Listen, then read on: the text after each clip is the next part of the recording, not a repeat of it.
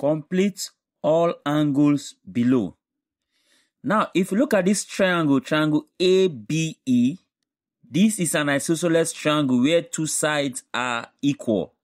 So in an isosceles triangle, the base angles are equal. So if this is 25, it also means that this angle is 25. So the base angles of an isosceles triangle are equal. Now, if you look at this line AB, it extends outside this triangle ABE. So this line AB extends outside to form an exterior angle of the triangle. So an exterior angle of a triangle is equal to the sum of the two opposite interior angles.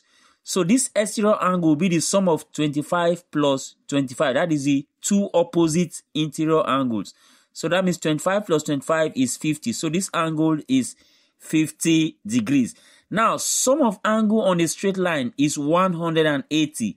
So if this is 50, then this angle will be 180 minus 50, which will give us 130 degrees. So this angle is 130 degrees. And then finally, 50 plus 75 plus this angle will give us 180, because sum of angle in a triangle is 180. So if this is 50 plus 75, that is 125.